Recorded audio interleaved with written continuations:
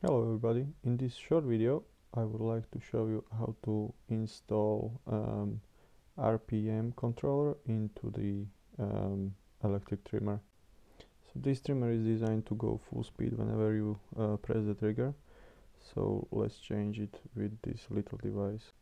It's called Dolatec AC motor speed controller, and it's pretty easy to install and connect. Here is the diagram how to do it, and I'll put the link down below if you would like to purchase it. Let's take handle down in order to take the trimmer apart. Take all screws out, and now we need to find the place where it's gonna go.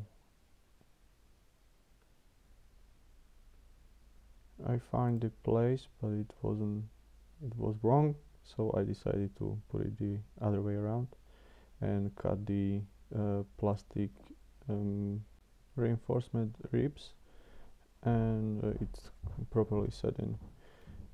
After connection as per diagram, I've tested it and it was looking good. So as you can see, by turning I can actually add more power into the motor.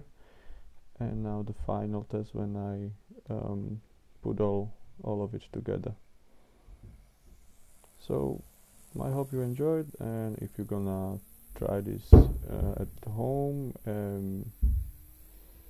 you shouldn't